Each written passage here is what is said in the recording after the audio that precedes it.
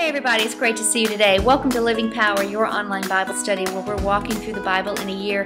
Today is May 20th and we are back in the history books.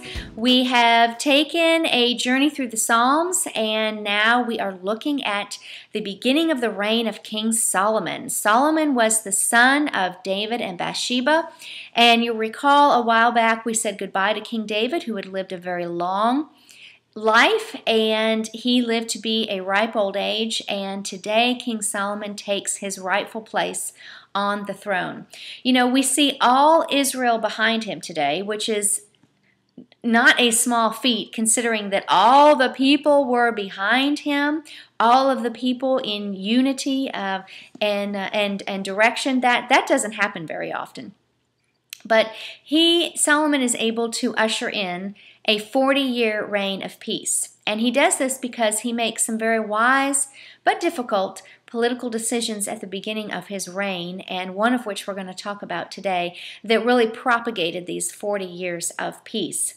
Solomon had more riches and splendor than any other king ever in Israel. The only one that will trump him in this will be Jesus, the King of Kings. When he comes during his second coming to usher in his millennial reign, he will literally be king in Israel, but king over the whole earth. And that is a time that we will talk more about this year, but certainly something that we have to look forward to.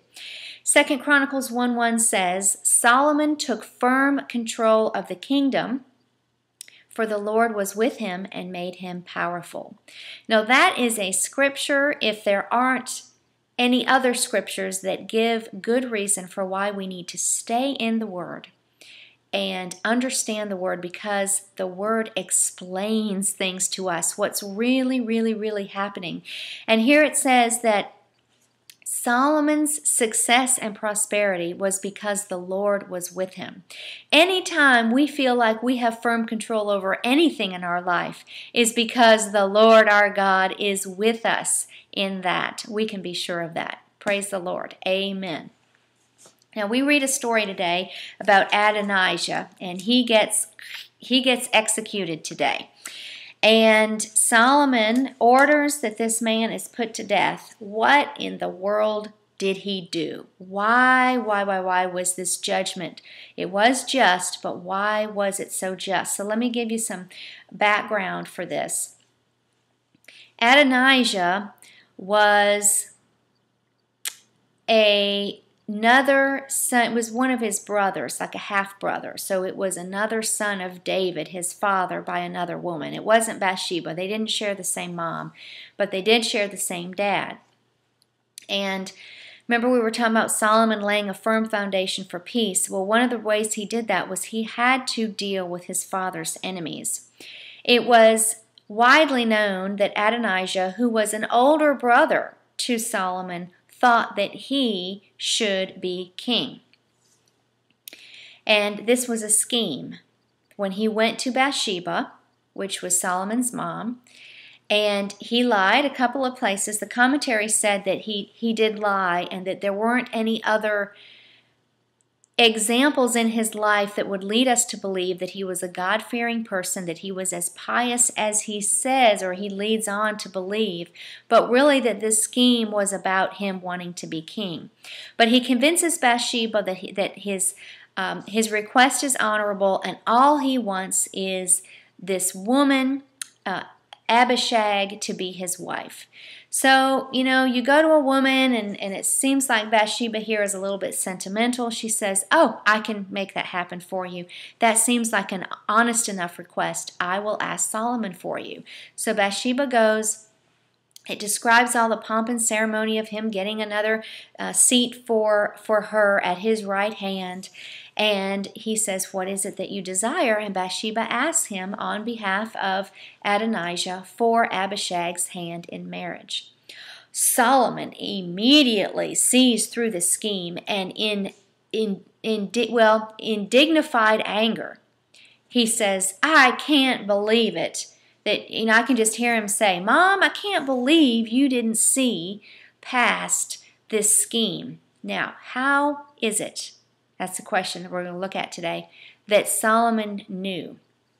Well, there are a couple of clues that give it away. Abishag was a member of King David's harem. He didn't have any relations with her, but as part of the harem, she, along with the other women, were entitled to part of the inheritance. So had she married him, he could have claimed some right to the throne, and Solomon was not going to have any of that. The people were right now behind Solomon, but if Adonijah had come with this semi-correct claim to the throne, it would have seemed right to them, he could have very easily turned the hearts of the people, divided the loyalties, and there you have it. Solomon would not have had all the people behind him. In one of the history books it said taking possession of the harem of a deceased king was actually equivalent to establishing a claim upon the throne. So that was the culture of the day. That was the political nuance that was going on behind the scenes that we wouldn't know unless we knew the history of those days. Solomon saw right through it. Bathsheba didn't see it. And that is why Solomon acted the way he did. He saw it as a frontal attack on his right to be king, and he had to put a stop to it, and that he did. Now, he wasn't the only one, Adonijah, that was hurt by or affected negatively by this scheme. The priest, Abiathar, was actually affected by this, and that's because he sided with Adonijah. He really could have been executed for conspiracy against the king, but Solomon did not kill him. He just fired him, and he told him he couldn't be a priest anymore. So he was sent home, he was sent packing, and the interesting thing is, in sending him home packing, it fulfilled a prophecy that we read about back in 1 Samuel that we might have even forgotten about. I wanted to share it with you today. Abiathar was one of the ones that had carried the ark into Jerusalem, and that was why I think Solomon had a tender heart toward him and didn't kill him but just fired him. But firing him was part of God's plan, and we know that because looking back in 1 Samuel 2:30, which says, let me read that to you, "A time is coming, says the Lord, when I will put an end to your family serving as priests." These were the descendants of Eli. Remember back in 1 Samuel, Eli and his sons were not very good at following the Lord. Eli was, but he didn't raise righteous, God-fearing children. And God said back then that he was going to put an end to that. Well, Solomon firing Abiathar actually fulfilled that prophecy, and that was the end to that family line serving as priests. We also read today that Solomon asks for wisdom. This is a great story. If you haven't read it yet, you'll definitely want to read this in 1 Kings chapter 3. The Lord asks him, what is it that you seek? And he could have asked God for anything at this point, but what he did was he asked for wisdom. Wisdom to govern the people wisely as God would have him govern. What was God's response? God loved this request, and he loved it because it displayed a selfless nature. It was wise, and it was something that he was asking, Solomon was asking God to do so that he could bless others. God loves those kinds of prayers. When we intercede, he loves it when we intercede on behalf of others. And he loves it when we ask for things. Of course, the Bible says that we can pray for what we need. We're always allowed and supposed to pray, petition things that we need for ourselves. However, when we pray for someone else or ask for God to give us gifts, for instance, a teaching gift, a gift of giving, give us gifts that will actually bless other people. He is most delighted to honor those those prayers. And in the scripture today, we see that he did give Solomon the gift of wisdom, and we know from the history books that Solomon was the wisest man that ever lived. This is how he got that way. And I also think it's very interesting that the reading today alludes to the definition of wisdom. How do we understand what wisdom really is? And we see that being wise and living wisely and making wise decisions comes from being able to make decisions and govern situations in our own life in a way that would be God-fearing and that would please God. That really is being wise.